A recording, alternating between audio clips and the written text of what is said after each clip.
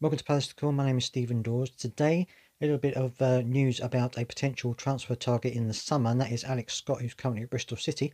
He's a 19-year-old midfielder, and it looks as though Palace and West Ham are currently interested in his signature. However, Bristol City have slapped a £20 million price tag on his head, so I don't think Crystal Palace will be interested in that. And although they do need some more midfielders, obviously, because you've got Luca and you've got MacArthur and also AU potentially as well, if he's roped in with those, could all be going in the summer. So we could need some more midfielders to bolster that area of the pitch, even though we have got a couple in. Obviously, Lokonga is only here till the end of the season, so that could be an issue for us. Also, goalkeeping front, Sam Johnson has picked up a calf injury. He's going to be out until the end of March, so it means we're only going to have Gaeta is going to be the main goalkeeper. We've currently got our third goalkeeper who's on the bench for the game before, but it looks like he's going to be warming the bench as well now because our other two goalkeepers have gone out on loan and can't be recalled. That includes Jack Butland, who's gone to Man United to the end of the season.